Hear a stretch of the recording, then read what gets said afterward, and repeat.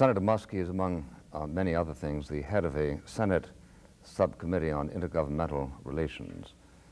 That committee recently undertook to find out what the people are thinking and what the people's leaders are thinking. To this end, the committee hired the Lou Harris people to conduct a very extensive investigation, the results of which are stunning and stunningly discouraging. Whereas public confidence in garbage collection is as high as 52%, just under the leader, which is medical care, our confidence in the White House is 18%, the lowest ever recorded. Alienation, variously expressed, is at an all-time recorded high. Ignorance is rife to the point of being fashionable. 60% of the people can't give the names of their 2 senators. 40% are under the impression that there is only a single chamber in Congress. And 20% believe that the Supreme Court is a part of Congress, whereas, of course, the truth is that Congress is a part of the Supreme Court. All of this and much more is deeply saddening to Edmund Muskie, who many years ago expressed it as his opinion that successful government requires universal participation and knowledge. That was his view when, as a young lawyer freshly graduated from Cornell Law School and from service in the Navy, he ran for mayor of Waterville, Maine in 1948, the only time he has ever been defeated. In short order, he was elected governor of Maine, and then in 1958, senator from Maine, the first Democratic senator of the century, an augury of the pessimistic findings Senator Muskie's committee has uncovered. As we know, Mr. Muskie was selected by Hubert Humphrey as his running mate in the 1968 election and was favored for the presidential nomination in 1972 until things went more or less berserk. I should like to begin by asking Senator Muskie, what do you find are the most arresting differences between what the public thinks and what its leaders think? Well, the first finding bearing on that point is that the American people, the majority of them, believe that there is something deeply wrong with America, whereas their leaders believe that this is just another crisis that will come and go. I think also the leaders tend to entertain more confidence in 2 levels of government, state and local, than the people are. And so I think throughout the differences between the 2, there is this matter of emphasis which prompts the people to believe that some rather significant surgery has to be done upon the body politic, less inclination to on the part of leaders. Well, now, I see here that your committee reports that, for instance, there is a considerable discrepancy on the, quote, inability of government to solve problems, where you have 61% of the American people, apparently, who believe in the inability of government to solve problems, but only 37% of the people's leaders. Mm-hmm. Since I feel as strongly as I do that the people and not their leaders are correct on this particular issue, is there any way that you can account for the discrepancy? Is it an amour propre that makes you feel that you can solve the people's problems? Well, I think there's one explanation for that, and I don't think any explanation ought to satisfy us. I'd agree with you on that point, but I think one of the explanations is that such a small percentage of the people, as revealed by the poll, have sought access to government, either for problem solving or to make their opinions felt. It's a discouraging low percentage of people who've sought access to government for these purposes. Of those who do seek access, an amazingly high percentage think they've gotten reasonably good results. But overall, because of this failure to seek access or to experience access, the figure you give is perfectly accurate. Secondly, I think that the leaders at the state and local level tend to measure public reaction to what they're doing on the basis of those with whom they do come in contact. And those with whom they do come in contact do respond rather favorably to the results they get. But it is the rest who find government irrelevant to the problems of their day-to-day lives, who I think are reflected in that 61% figure. It's a very real one. I think it's one that needs to cause us great concern. And how would you go about commending yourself to those people? How would you go about suggesting to them that they should have more faith in the ability of government to solve their problems? Well, I think it's going to depend upon two characteristics of our system in the years ahead. One, the willingness of those who are in public office, whether elected or otherwise, to communicate directly and meaningfully with people, and to open their own lives and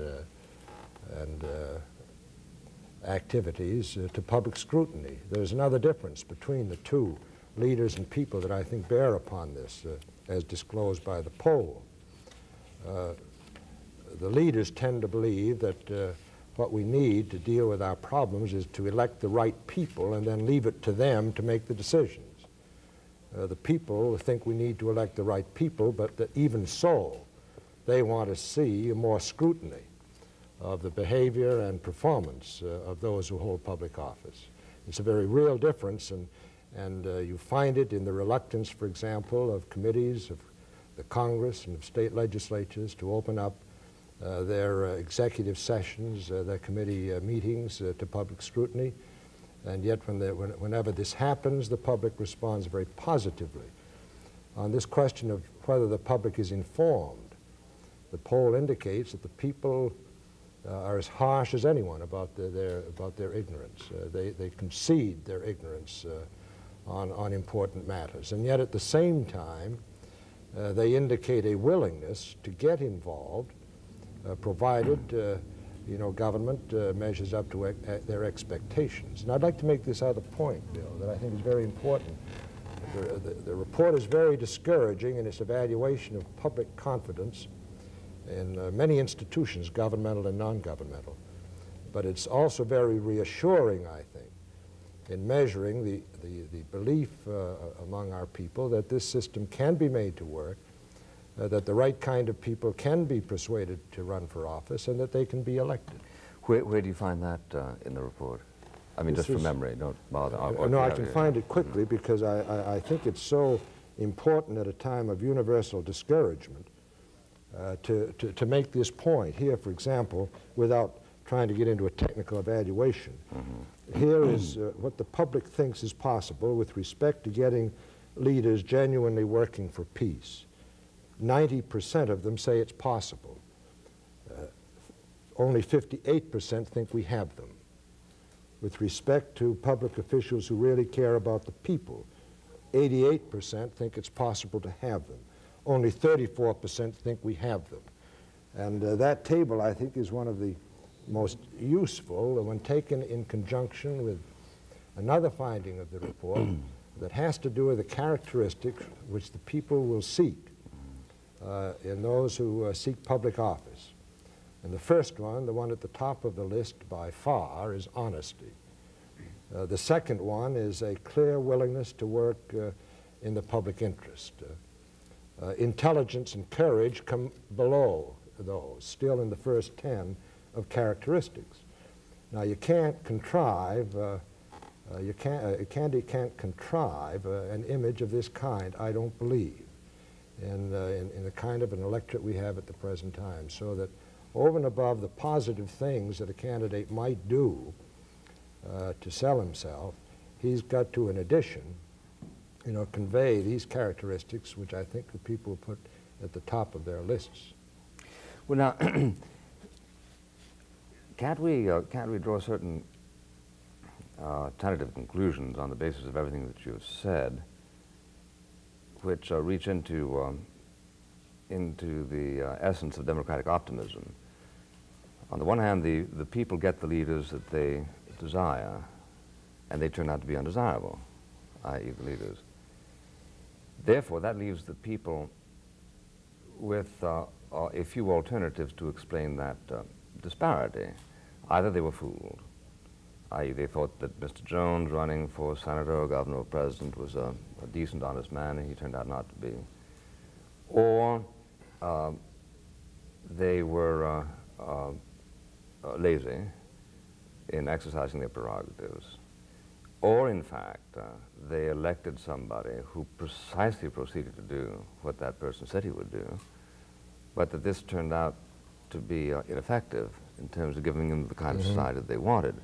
Now, one of those conclusions you must have flirted with privately, and I wonder if you would publicly. Well, there's a very interesting table on that too, and I would accept the first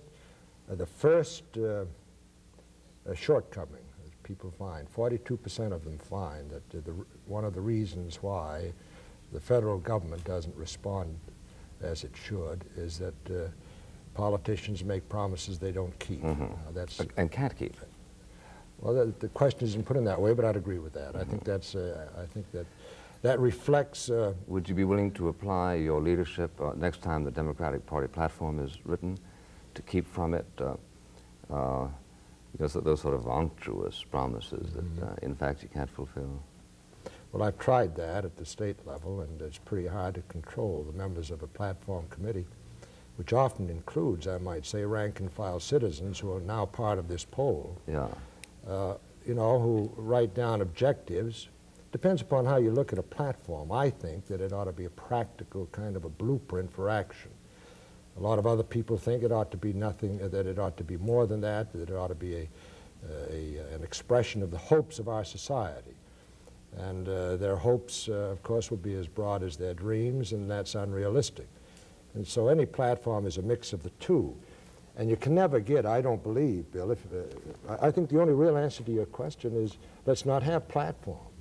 Because I think that without the responsibility for implementing whatever rhetoric you put into a platform, it's difficult to make it as tight as it ought to be in terms of the realities and in terms of not letting people's expectations down. Well, the number one issue in your poll that is of public concern, 72%, is inflation. Now, what, in your opinion, as you meditate this poll and any delinquency that you or your party might be responsible for it, would you wish unsaid at this moment? Do you wish that you hadn't voted for inflationary budgets of the kind that make inflation, or that you hadn't promised that there wouldn't be inflation? Or to what extent do you feel, in any sense, guilty for having created this public concern, since we do know that it is almost exclusively the role of government to create inflation? It doesn't get created except through the instrumentality of government. Well, first of all, I'm unhappy that President Nixon did not use... Did not impound more of your bills? No, no, no. Inflation is not a product just of budgets. It's a product also of economic policy, monetary policy, the leadership which a president takes. For example, we gave the president authority with respect to controlling wages and prices. A Congress cannot administer that authority. The president did, and he did it disastrously, in my judgment. He was reluctant to use it at all. Said he would veto it if it were given him. That he did not do. Well, when he finally used it, it was effective, I think. The initial freeze, and then phase two. I think they worked reasonably well. At least that was the universal judgment, and I did not challenge it at the time. Then he abandoned it in December of 1972, following his landslide election. And the result of that, in my judgment, was to lead almost directly into the second devaluation of the dollar and into the economic consequences of this last year, which produced spiraling inflation after a stabilization for a while, plus shortages in commodities as people fled from the dollar toward commodities. Now, when the basic economic climate can be so affected by executive action, the budget ought to, of course, be measured in the context of that overall climate, but it isn't the sole factor. Now, with respect to... could we just back up on that? Yes, I'd be glad to. So now, since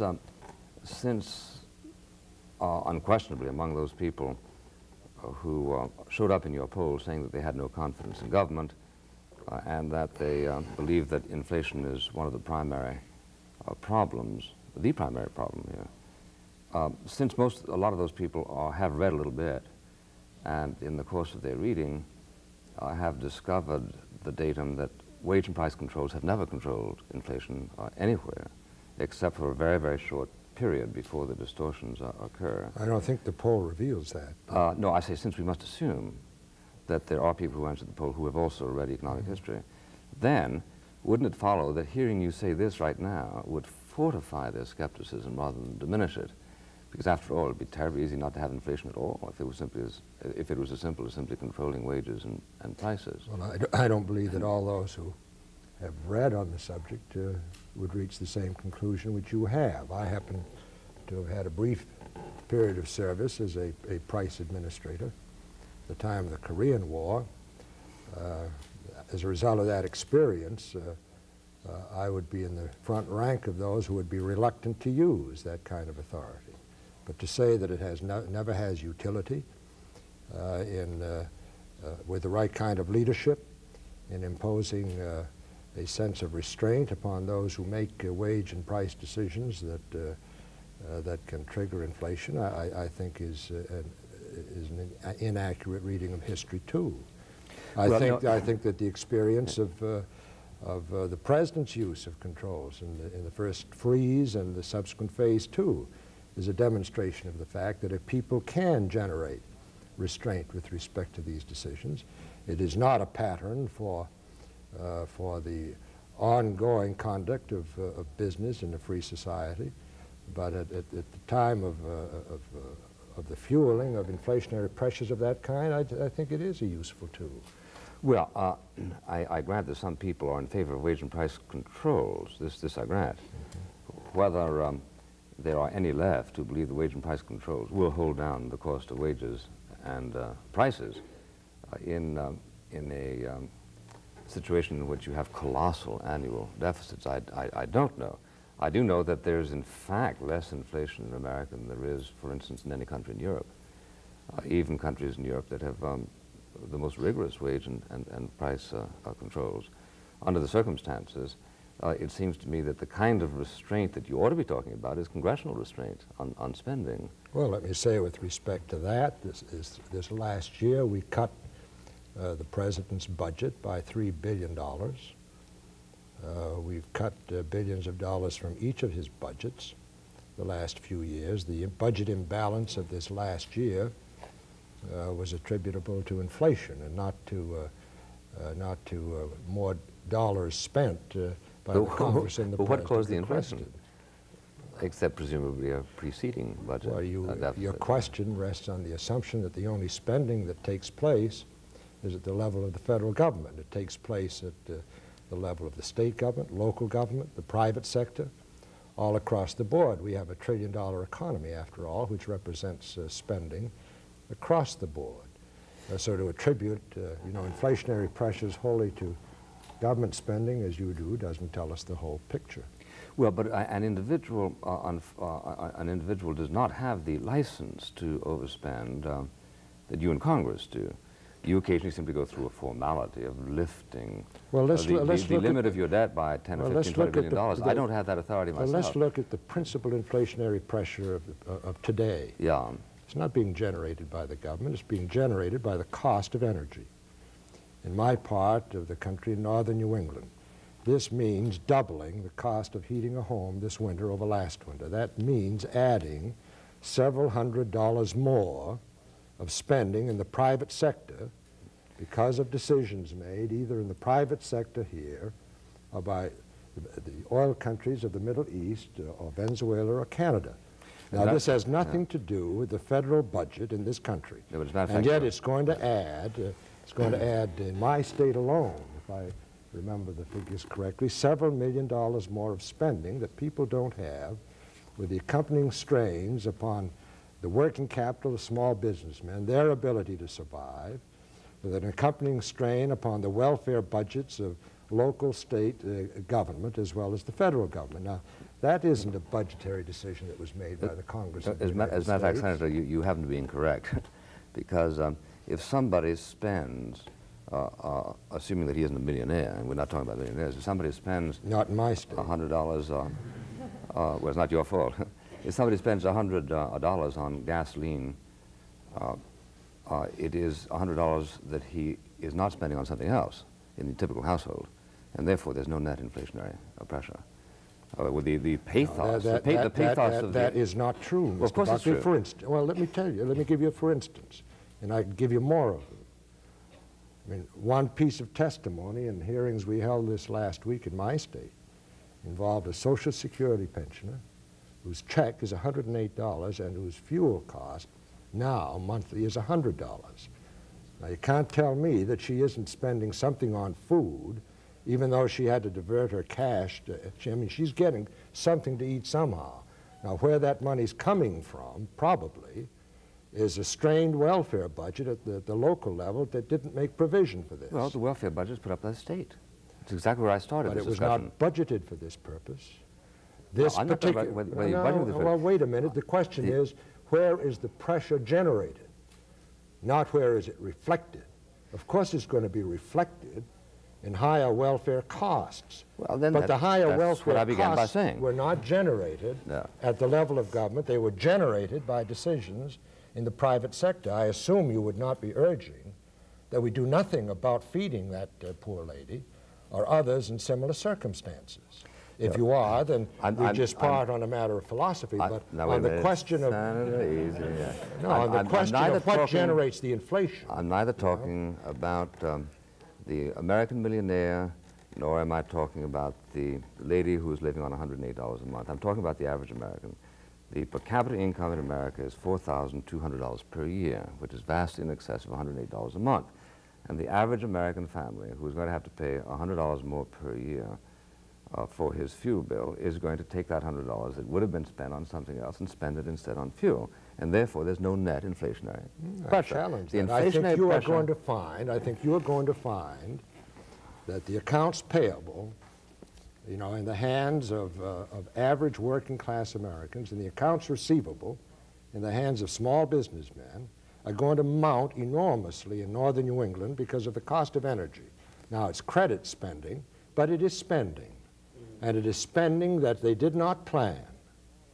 Now, we had an analysis of the conservation of energy in New England since the winter began. Across New England, it's at about 15%.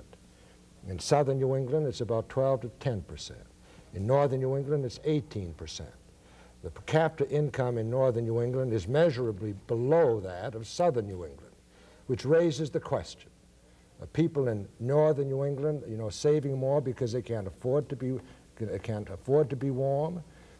I mean, lower income levels are not going to obviate the necessity for spending more in the average household. It just isn't that easy to transfer from spending for food and other necessities. We're talking about essentials. I know, that's spending for food to energy. It isn't that easy. You're implying, and you get your concepts all mixed up. Sometimes you're talking about the lady who has only $108 a month. Other times you're talking about a family that is simply going to come up with that extra $100 for the fuel. I say that the resources of the typical family tend not to be that, unfortunately, that ample. And under the circumstances, there won't be an inflationary policy. But anyway, if there is... No, what you're saying, now you're mixed up, Bill. What you're saying is, you know, that nobody's going to have to dip into savings or ask for more credit or turn to welfare or other forms of relief to meet the higher cost of energy. You're saying that it's going to be a simple matter of transferring the paycheck from food to energy or from clothes to energy or from school to energy. It isn't going to be that simple. Well, in the first place, I didn't say nobody, because I wouldn't say nobody about anybody, Nelson Rockefeller or your lady with $108. I'm talking about the generality. Now, if you were so concerned about remitting to the people the amount of extra money they're having to spend, why don't you lower your taxes on gasoline? If the taxes on gas are 8 times as high as the profits on the sale of gas. So if you're so weepy about it, lower your taxes. My being weepy had nothing to do with oh, the yes, question. you're getting very weepy there a moment ago about that lady. No, let's get back to the question which you asked. Yeah. I'm saying... You said the government that is primarily responsible and for I inflation. say that it is not in these present circumstances the government. There have been no appropriations bills enacted since November. These inflationary pressures have developed since, and they've developed out of the cost of energy, and I suggest... And I'm saying they're not inflationary pressures. They are inflationary pressures. And in any case, Senator, we're talking about 2.75% of the average family budget, which is what they spend on fuel. But we had a much bigger example of this. What year are you using as last a basis? Year. Well, Sorry there's about a that. much different picture today. No, that's right. It's likely to go to 3.25. But we're still not talking about, for instance, take food. We're not talking about my part of the country. Food is five times. We're not talking about my part of the country. Well, we don't have to talk about your part of the country, do we? Well, I do. Maine is a lot colder. There's some Maine constituents watching here, and I want them to know that I'm concerned about their problem. Yeah, but and I think there's some people in your state of New York, you're the head of a great big committee, especially northern New York, that are also concerned. But you're head of the great big committee, and you commissioned a poll based not on the concerns of the people of Maine exclusively, but about the concerns of Ohio and Florida, even, and California. In this poll, even in September, before the energy crisis, 10% of the people were concerned about the rising cost of energy. And this wasn't just Maine. I'm concerned about it. Who says we shouldn't be concerned about it? I'm simply saying that one of the reasons why a lot of people don't have the faith they ought to have in their leaders is because they still find them at this day and age saying that the government isn't the primary cause of inflation. But of course government is the primary cause of inflation. Inflation is that which happens when there is an excessive demand and insufficient supply. Now granted, the supply has diminished as a result of Persian Gulf politics, but it is only costing us 15% total. Now, the people in West Germany or Italy have something to worry about, but not by contact with us. If our most pessimistic predictions come true, we will still have as much fuel and gas as we had in 1970. And that wasn't a year of huge potato famine shortage. So that I think if we keep our eye on the ball, it ought to be on things like $100 billion of deficit in the last 4, 5, 6 years. But this has happened in a Democratic Congress, Democratic Senate. You were one of the leaders, not only in the Senate, but of the whole country. But you don't strike me as penitent enough, considering what you have accomplished in the way of making people as unhappy as you've just proved they are. I'm not penitent by your standards, Bill, because I don't accept your premises. Debt in the private sector, over any period you want to talk about, has escalated faster than government debt. The statistics going back a quarter of a century demonstrate that. And yet somehow debt... But that's funded debt. I mean, this makes a difference? The limit that a bank can lend is set, as we know, by the banking I'm not system. talking just about bank lending. I'm talking about... How else can you spend if you don't go into debt? Corporate debt is up. But they got to borrow it? Yes, of course they borrow. If a corporation spends a lot of money, they go out and Have you ever heard of bond issues, bonds. Bill? Sure. All right. Bond issues are not necessarily funded by banks, but by the people, just as government budgets are funded by the people through their taxes. But that's money that goes out of circulation when you buy the bond. If I buy a $1,000 bond, I don't have $1,000 left to spend. But when you people spend, you simply vote yourself an increase in the statutory limit of your debt, and you find yourself $35 billion overspent. Now, that's why people are terribly unhappy. And you've established that they're unhappy. Have you been reading the same poll that I've been reading? I've been reading your report. That's what I'm talking about. Yeah. The poll doesn't indicate any such thing. Well, as a matter of fact, 72% of the American people list economy and inflation as the principal issue of concern. And economy inflation to you is budget, but they did federal budgets. They didn't say that. Well, hell, they don't even know the names of their 2 senators. So why should they be economists and have a minute knowledge of? Why do you quote them with such solid conviction? Because I can look in the encyclopedia. You like to cite them with respect to that part of what they say that you like. But when I remind you of something they say you don't like, then you challenge the validity of the poll. You can't have it both ways. You talk about me being mixed up. You know? Well, look, if somebody says I am primarily afraid of venereal disease, I can acknowledge I'm that not person. an expert on that. I can acknowledge I can acknowledge that they have a fear of venereal disease and know what it is, but it doesn't require that they should know what it is. I don't think that people necessarily know what it is that creates inflation. Otherwise, there would probably be far fewer Democrats elected. All right, then let's put that aside. Then the debate relates not to what the people are saying, but to how you and I interpret what they're saying. But don't you understand, I tried very carefully to frame the question so that we would be getting somewhere. We started off by the fact that the Well, American I can't people... help it if you succeeded in going nowhere. No, I succeeded in going in the direction of pointing out a paradox which you are visibly uncomfortable with. One is that the American people aren't getting from their leaders what they want. And secondly, what they fear most is the economy dash inflation. Let me make a point here. And I'm saying that you've given them this inflation that they're worried about. Yeah. Therefore, they're being consistent. But let me make a point. You know, you talk about their leaders as though what they were unhappy about were only those of us in government. Yeah. Well, let's talk about some of the other people they're unhappy about. They're unhappy about you people on television media. Not as much. Only 41% have express confidence. Well, we're doing twice as well as you are. No, we're not. No, we're not. It's 31% in the Senate, and it's 30% in the House, and the writing press is 29%. So let's, let's assume a little of this responsibility in our respective spheres. I mean, you can be as misleading as we can be, and people are saying that you are. I've never tried it being misleading, but well, I haven't deliberately tried either, I assure you. Just accidentally. Well, no, it's quite true that there is only 41% of the people have faith in television news, and I think they're right. I think that television news is very... I think if I could put an aside here, that's the one institution that has gone up in public confidence since '66, which is an interesting commentary from, I mean, forgetting our personal involvement. Not necessarily. From 26 to 41 since '66. But the point is, if you're a successful brainwasher, one of the things that you do is increase people's confidence in you. Well, what you're saying is that if people are confident in you, then you've brainwashed them. It could be. It could be. I mean, that leads us right around a nice big fat circle. The most popular class of people in Africa are witch doctors. That's an established fact. But you and I don't believe in witch doctors, do we? Well, I'm not altogether sure that we shouldn't at this point. I'm not altogether sure that they wouldn't do better than the leaders that we're so dissatisfied with. But the point of the matter is that it is a little bit circular.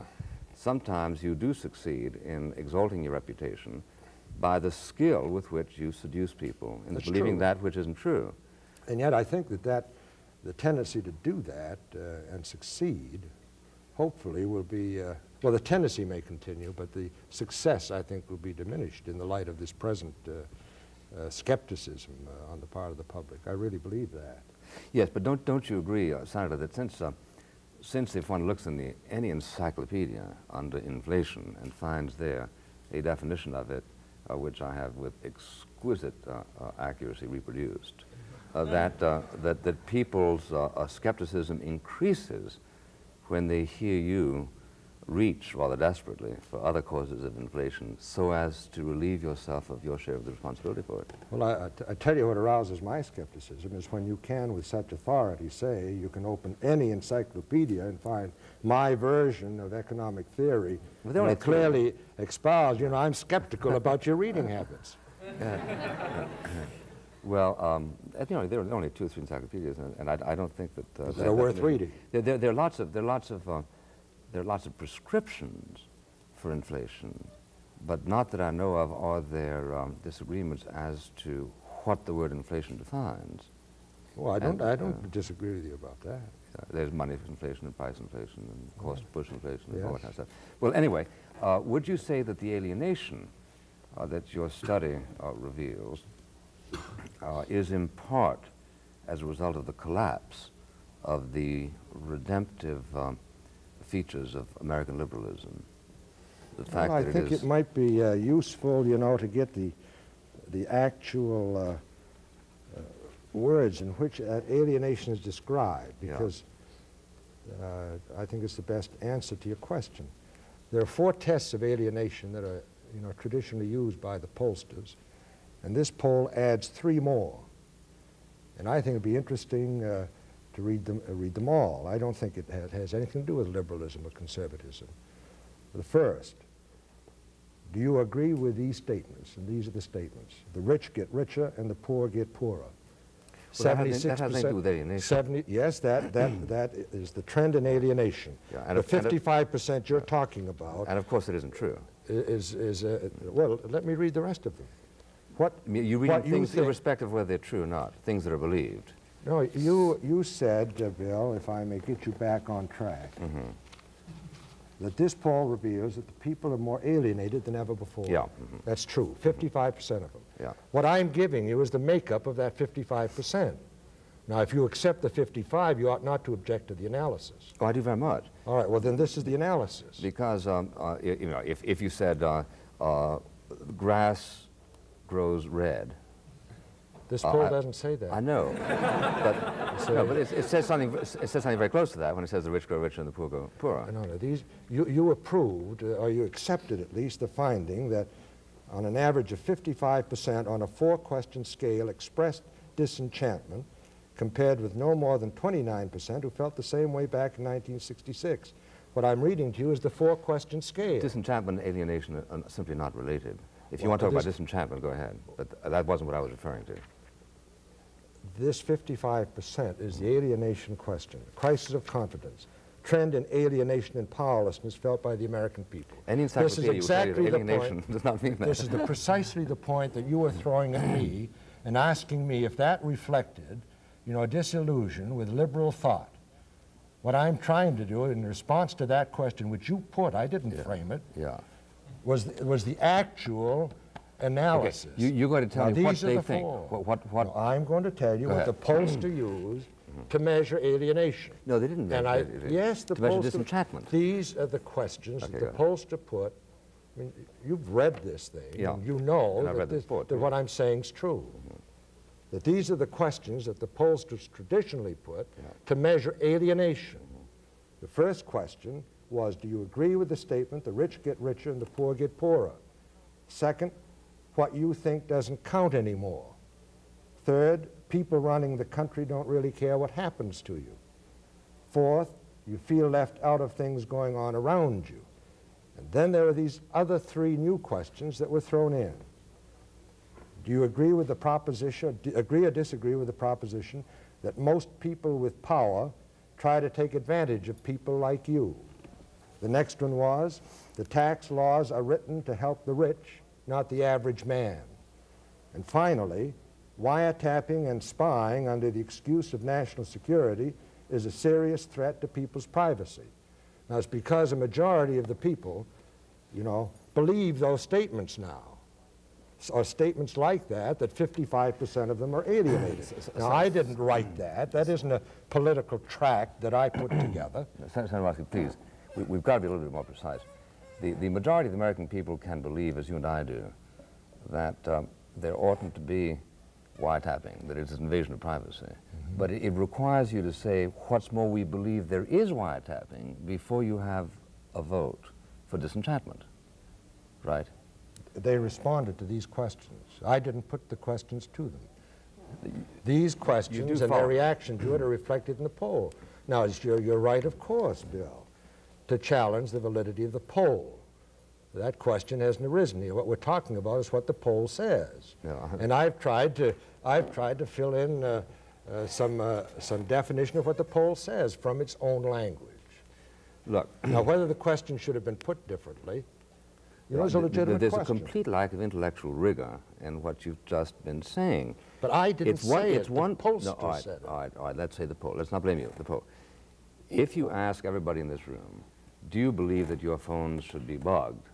And 95% of them say, no, I don't think our phones should be bugged. I am not entitled to conclude that the majority of the people in this room feel alienated unless they say, what's more, our phones are being bugged. Now, you never said anywhere that people feel that their phones are being bugged. In point of fact, there are half as many bugs out now as there were in the heyday of the Kennedy administration when people didn't feel alienated. In point of fact, the rich aren't getting richer and the poor poorer. They're both getting richer. So that if you say, here is a list of superstitions that are afflicting a number of Americans, that's fine. But I was asking about the causes of alienation, and both you and I agree that there is alienation, isn't it? Well, it seems to me that since you and I are accepting the poll's measure of whether or not there is alienation, that we ought to be interested in how the poll arrived at that conclusion. That's a technical question. It is not technical. It's very substantive. The fact of the matter Independent of this poll, I have no personal antennae that tell me Don't you? what percentage. Oh, well. Oh, well, you know, if you brush aside the facts that are inconsistent with what you have in mind, you know, there's no basis for discussion. I have no antennae that give me a percentage of alienation. My impression after coming back from my state, following a two-week tour, is that there is almost a complete collapse of public confidence, well, especially in the White House. But I wouldn't seek to attach a percentage to it, but this poll undertakes to do so. I don't have a favorite statistic that I'm trying to force feed you with. I'm simply saying that I'm not suggesting you do. The students of alienation begin with much more fundamental questions than how many wiretaps are out. They begin with such questions as, what is life all about? To what extent have we identified our idealism with political accomplishments, and to what extent has politics failed? Well, could I ask you a question? Sure.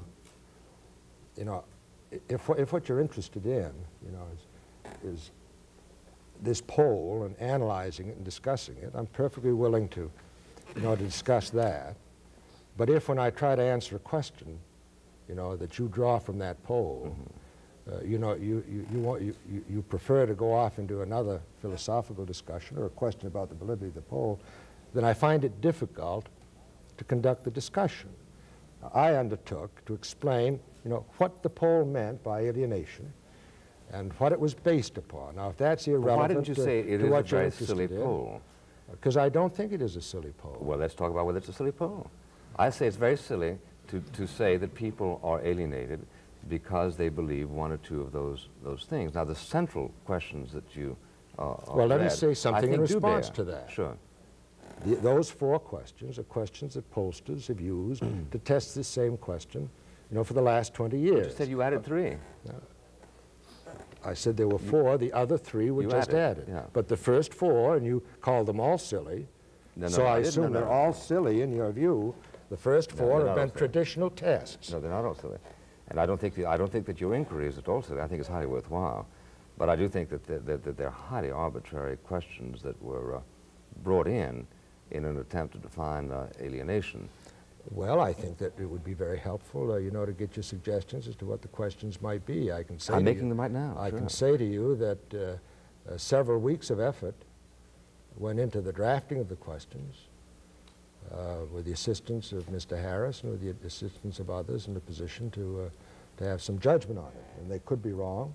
I think it's the most extensive questionnaire that may ever have been put to a survey sample. It took an hour and a half to ask, to go through the questions with each subject, with each citizen who was questioned. So I think it was a very, very thoughtfully put together poll. I could challenge particular questions, but if what you're trying to get, and that's what I try to get out of a poll, if what you're trying to get is a feel for what it is that people think about when they think about government, about their attitudes, if you're not trying to nail them to the cross on their reaction, you're just trying to get a feel for the country. And I think that's what we're all trying to get. Then it seems to me that, you know, these questions and the reaction to them have some relevance.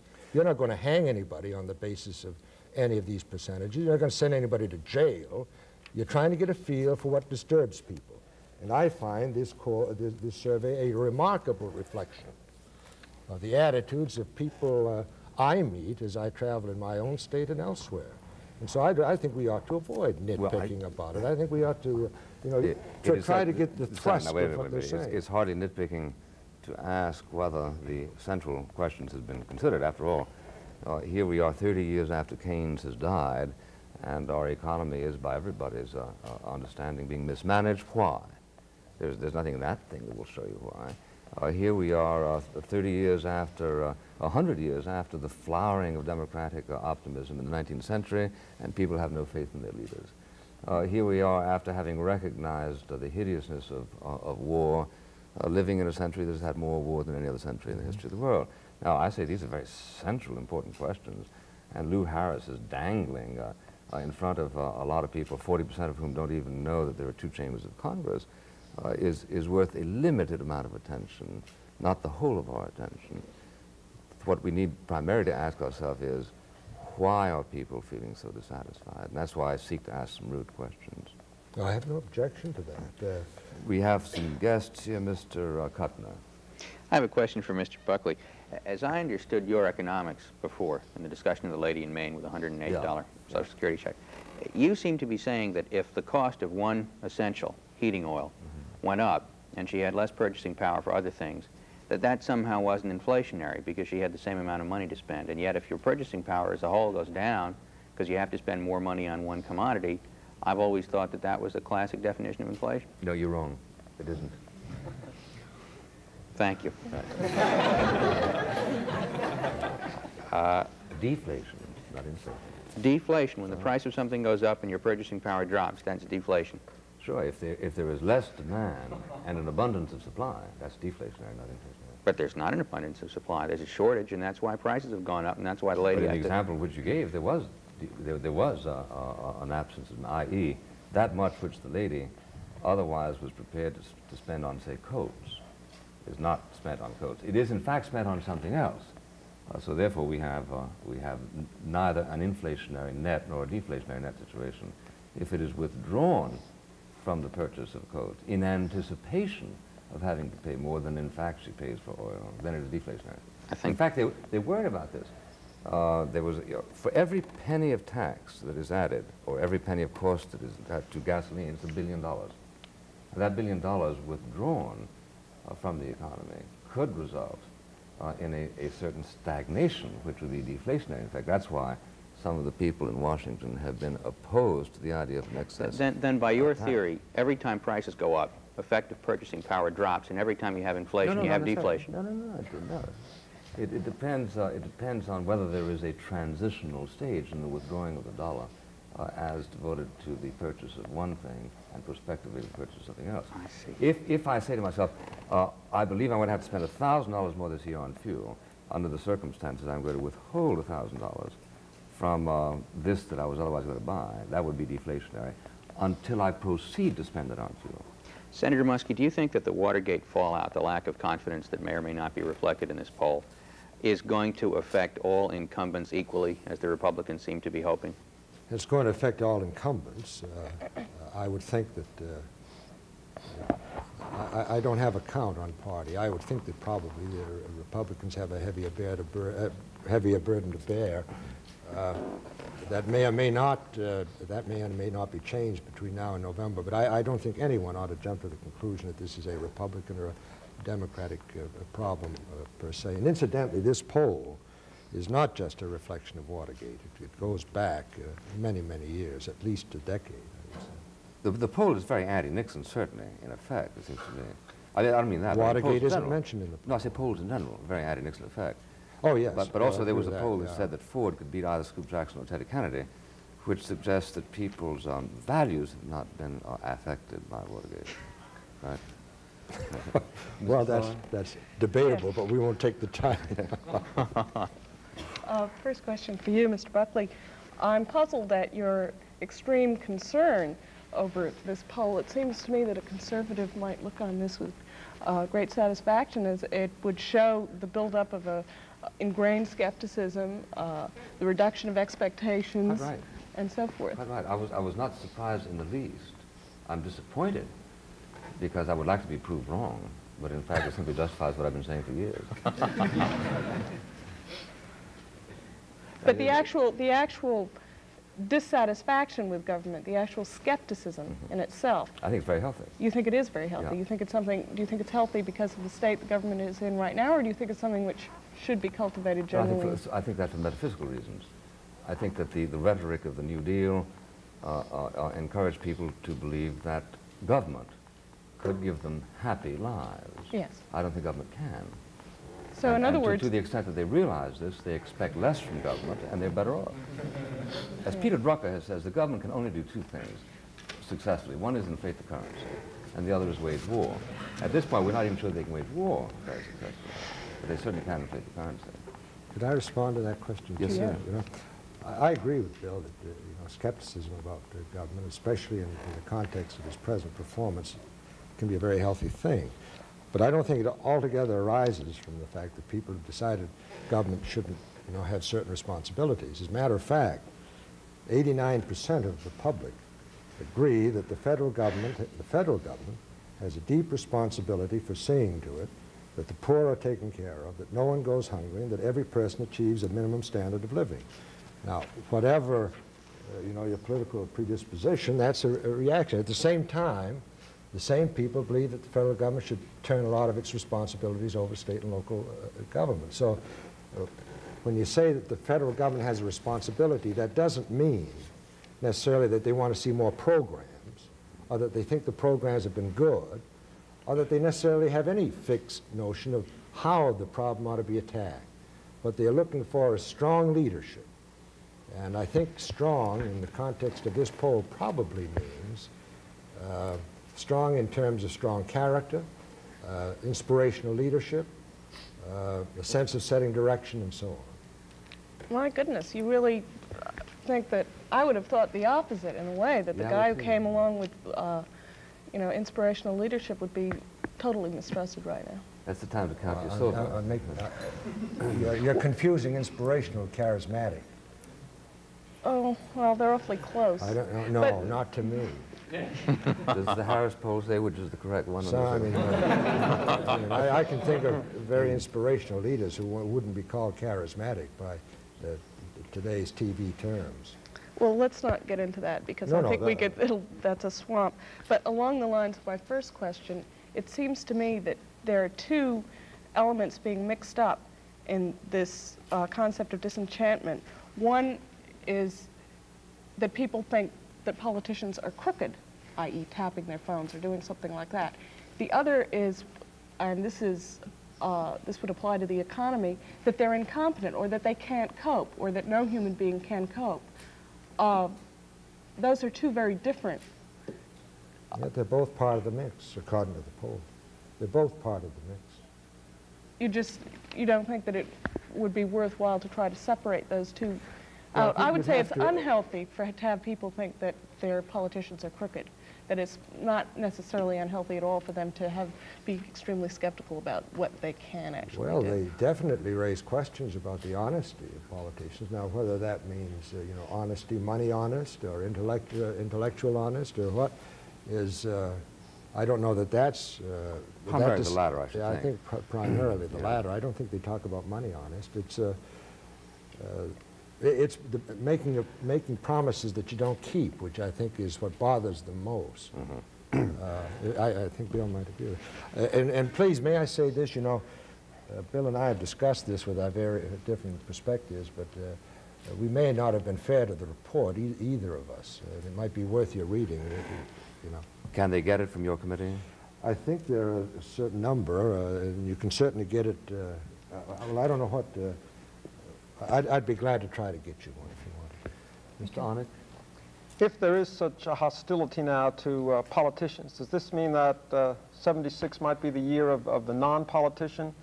Should new figures be tested in the polls? For example, should Lou Harris in his next presidential poll test John Gardner or Ralph Nader along with the conventional names? Do you think the public is looking for non-politicians to provide whether it's inspirational or charismatic leadership? I think so. I think this is a period that could, produce a lot of new leaders, and the public may be more likely to respond to new faces. Well, the polls are an effective way at this point, before they've had exposure, to evaluate their potential. I have some doubt. Having had considerable experience with polls myself, I have doubts as to their utility, and I certainly wouldn't lean on them as I would on a crutch. They are valuable. That includes the Harris poll? Yes, all of them, on political figures at least. I think they're better on this sort of thing than they are. But even there, you've got to know what the questions are. I mean, the response depends so much on the question. That's why I think it's useful to have both Gallup and Harris, and occasionally another one, giving us readings like this. They ask different kinds of questions, and you can check them out against each other. But on political figures, potential presidents or senators or governors or what have you, the poll really isn't very helpful But until except the through people that polls, you measure have had some exposure. But Mr. Onek is complaining that they haven't tried out these non-political types Oh, I agree. in preference polls. Is that right? that's right. You have one list which is called the 10 most admired Americans, for example, in which a variety of figures are listed, some politicians, some not. I think To my what impression is extent- that one is a pure spontaneous response from the public. That's right, but how many of those names are ever transferred? How many leaders in other fields, whether it's You have never business said or labor? who would you vote for, Billy Graham or Teddy Kennedy kind of thing? No, that's Well, never I think done. you have to, if you're going to say that we need new political figures, then presumably you have to take some people who are leaders in other areas of endeavor, including the media. I would see Mr. Buckley running against Mr. Vidal, a great campaign, which, you know, the world would love. But you have to take new personalities, new figures who have shown their leadership in other fields and compare them to the old leaders in the political sphere. Otherwise, you have no way of broadening the number of choices that the electorate has. And I think there has been a failure to I'd do certainly so. have no objection to that at all. It doesn't involve me personally. Well, you mean you don't think that a background in public affairs is a necessary qualification for leadership? You don't mean to restrict this to presidents, or do you? No, it would be in all offices. Senators or anything like that? Oh no, you know, as far as I'm concerned, I think you know, the professionalism or background experience in politics is as important as in any other field. That doesn't and shouldn't restrain anyone new from coming in. President Eisenhower is the foremost example of one who did and succeeded at least in winning elections. And I have no objection to that, but with respect to the question that was put to me, the question simply was, what do I think about pollsters running other people than politicians, you know, in these trial heats? I have no feeling about it one way or another. I wouldn't think it would be particularly useful politically unless the people who were being measured had some political ambition. Thank you very much, Senator Muskie. Thank you, ladies and gentlemen of the panel. Thank you all.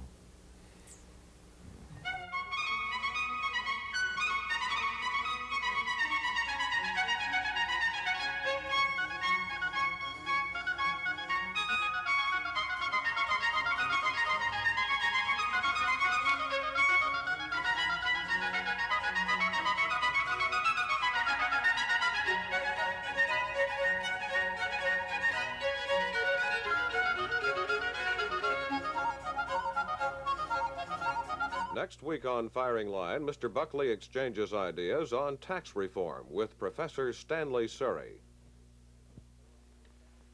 For a printed bound copy of this program, send 25 cents in coin to Firing Line, Post Office Box 5966, Columbia, South Carolina 29250.